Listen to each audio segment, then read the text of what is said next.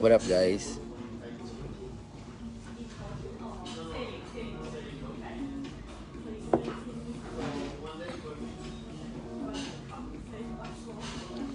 Mm, First of all, maraming salamat sa lahat ng lahat ng bumati sa akin sa araw na to, sa lahat ng mga nakakaalala. Sobrang appreciate ko po 'yun.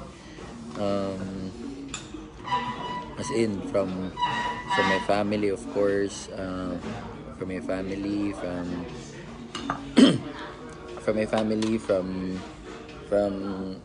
Rockwell, Rockstars, and FSD family dito sa China. Sobrang grateful ako, sobrang nagpapasalamat ako na they always make my day very special. And tawag dito sa live na to, celebration of life, love, and blessings. Kasi every time may birthday ako, parang it's just a reminder for me of kung ano yung mga nagawa ko for the previous year.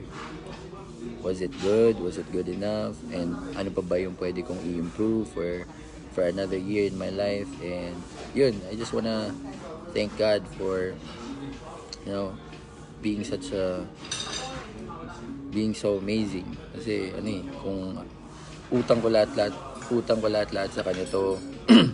Hindi ko alam kung bakit nangyayari to. But at the end of it, blessings are blessings. It's how you handle it. It's how you wait, tingin siya. Wait lang kasi may food.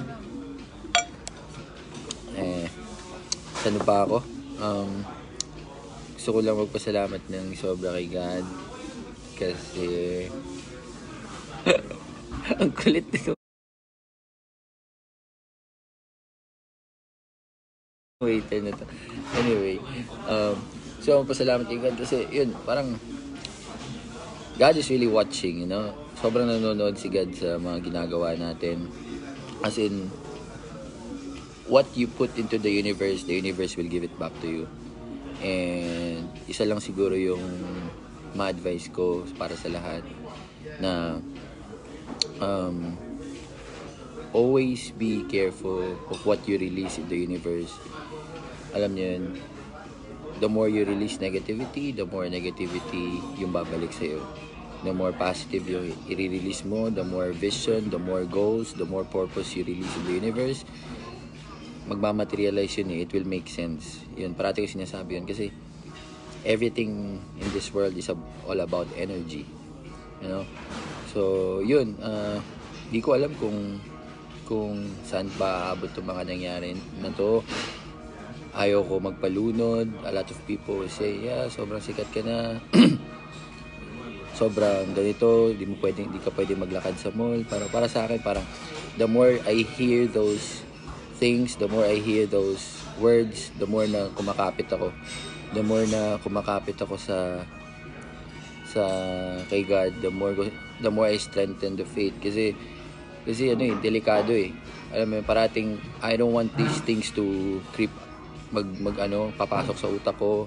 Because the moment na yung mga ganitong bagay papasok sa utak mo, and then after pumasok sa utak, mahuhulog sa puso mo, yun na yun, magbabago ka na. Doon na yung point na hindi mo na maiintindihan yung sarili mo. And I don't want that to happen.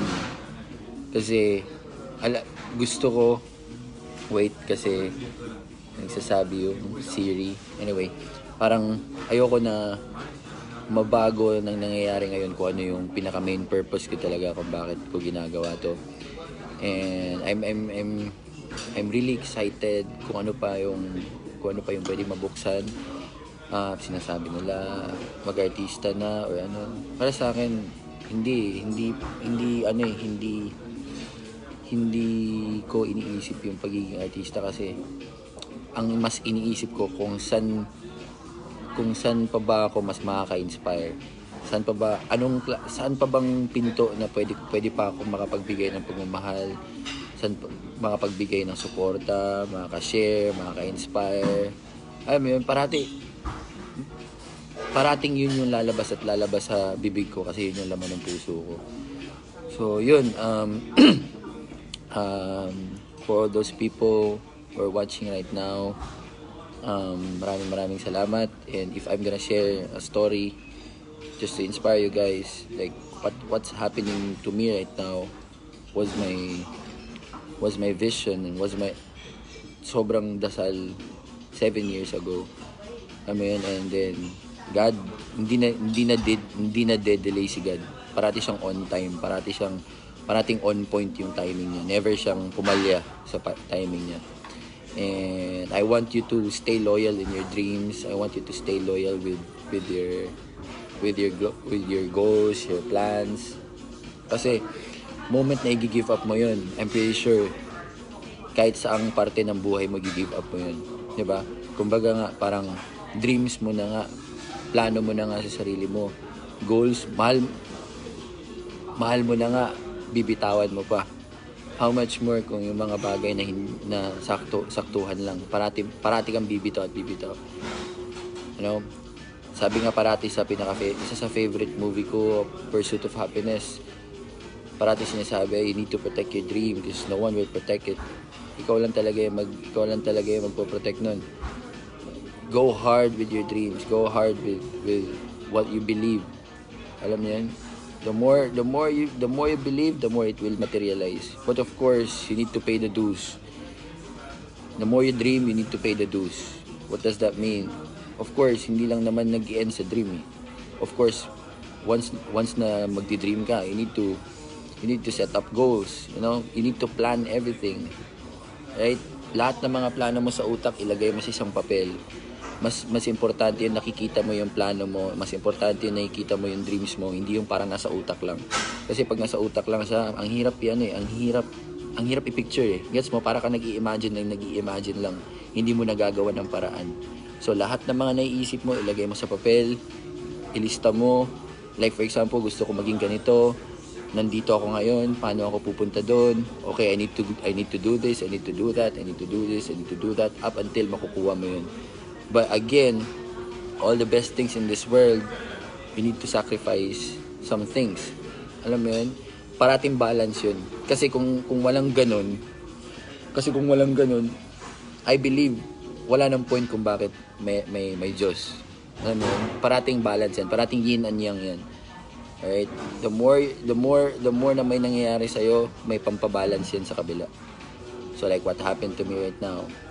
Kung ito yung nangyayari sa akin sa Philippines, but right here, I'm in China right now. So balance lang parati. Kasi ayaw ni God na gumagawa din si God ng way na hindi tayo malunod.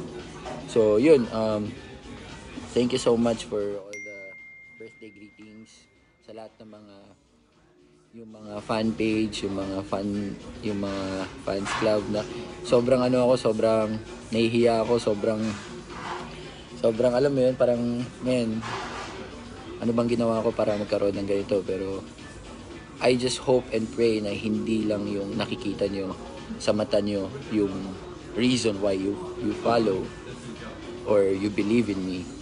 I want to talk more. If there are more chances na I could talk more and tell people what I feel inside and what I believe inside, then it would be dope. And yun, ano pa ba? Always celebrate small success. Alam mo yan? Big, kahit na mga maliliit, don't take it for granted. Alam mo yan? Ano ba yung mga success na maliliit? Ikaw yung makakapagsabi nun. But I don't want, my advice is, don't take it for granted. The more you practice the art of gratitude, then alam mo yun, matutuwa si God mag-bless. Kasi sobrang para kang mommy o para kang tao na nagbigay ng bagay sa isang tao. 'Di ba pag parati para kang tao na nagbigay ng bagay sa isang tao. 'Di ba pag parati siya nagpapasalamat, parang sarap bigyan ng bigyan. Same thing din si God. The more ka na nagbibigay, the more ka nagpapasalamat, the more din na lumalaki yung mga binibigay niya. Right? Huwag ka mag-complain if ever hindi pa nagmamaterialize yung plans mo or yung dreams mo. Kasi again, baka iniisip ni God, hindi mo pa kaya handle ngayon. Diba? So, don't blame it to God, right? Ikaw yung makakapagsabi nun. Ikaw yung you need to equip yourself for all the things na kailangan para pag once na dumating ka sa punto na yun, hindi ka malulunod. Yun lang. Again, thank you so much, and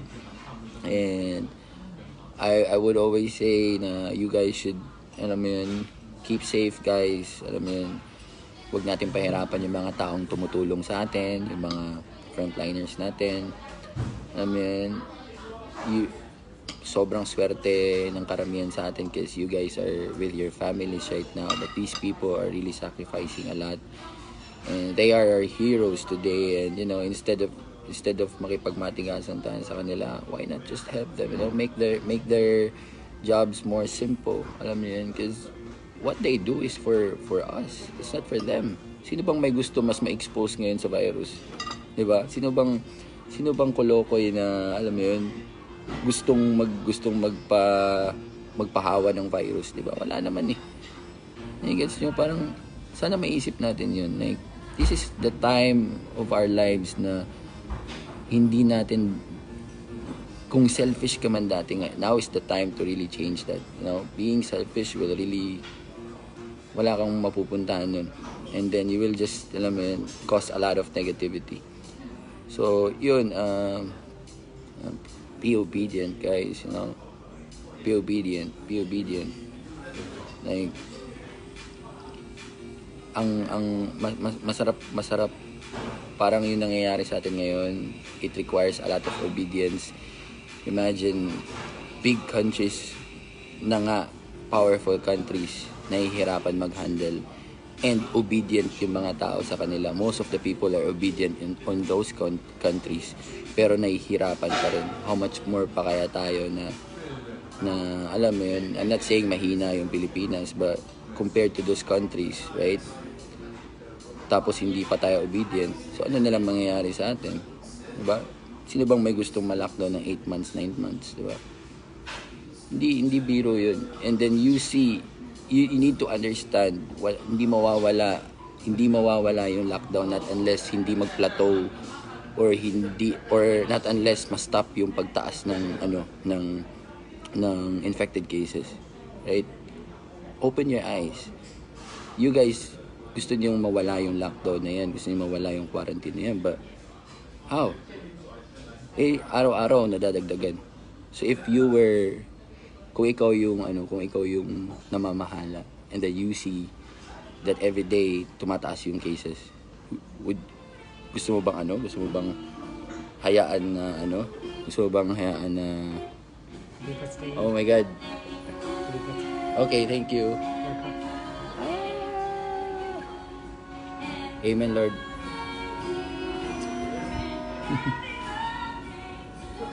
So much love and blessings, right? Anyway, yun. Naigets nyo naman siguro yung punto ko sa part na yun. And siguro masundin na lang natin kung ano yung mas makakabuti sa atin. Again and again. Nakikipagmatigasan tayo, tatagal yung quarantine na yan. Mas marami magugutom. Mas mahihirapan yung supply natin. The point is, kung ano yung pinakamabilis na way para matapos lahat to, kasi yung supplies natin mabilis maubos. Alam niyo yun? So you need to understand ano ba yung mas makakabuti, right? It will all start with us. Tell your friends, simpleng influence with your friends and families not to go out. It will take effect. So yun lang. Again, thank you so much sa lahat ipapa-follow mo sa'yo, or ipapabuild mo or alam mo yun, you can't please everyone, right? And then, I'm just happy that these people are doing these things. So, kung dyan kayo masaya, amen naman dyan. Hindi ako, kasi I know the real thing, right? I always protect my energy, like, para at least yung sabi, hinahaman ka nito, ginawan ka ng ganito. At least masaya sila, right? Importante masaya sila sa ginagawa nila. Kung yun yung ikakasaya ng kaluluwa nila, go for it. Well, I will not let them corrupt my energy. I will not let them, influence my positivity, bring me to the negativity. No way, no way. I won't let that happen. So, to all those people, right, na gumagawa ng gano'n, I'm cool with that. Basta masaya kayo sa ginagawa niyo. Alam mo yun, yung pag-edit na mukha, and then, basta masaya ka habang ginagawa mo yun, amen ako dun. Pero kung hindi ka masaya, if it's pure hate, then, man, less hate. Mas masarap yung buhay na walang hate. As in, mas masarap yung buhay na walang hate. Mas masarap ang buhay pag purong-purong pagmamahal. Alam mo yun, when you wake up in the morning, and then, you see lahat ng positive na nangyayari sa buhay mo, alam mo yun, magpasalamat ka. Pasalamat ka na gising ka pa. Pasalamat ka na wala ka ngayon sa ospital. Magpasalamat ka na hindi ka puyat dahil frontliner ka. Pasalamat ka ngayon na, alam mo yun, kasama mo yung family mo. Pasalamat ka ngayon na you're with your mom, your dad, or your kids. Alam mo yun, be grateful. Now is the time to be grateful every day. That's why I posted, what a wonderful world. Because amidst of all the chaos that's happening, I believe it's a wonderful world. It's God's gift. This world where we are right now, it's God's gift. It's God's gift. We need to be grateful with that. We need to be reminded that a virus is a virus, but we don't forget that we have a beautiful world. Right? Sobrang daming hinanda si God sa atin dito. Na pag once nakikita natin, if woke lang talaga tayo, if we see these things, siguro walang hate na mangyayari sa mundo. So, yun lang. Again, this life is a celebration of life, love, and blessings upon blessings. Eh, kung ikaw yung namamahala, great things will come soon, very soon. Peace. Cheers.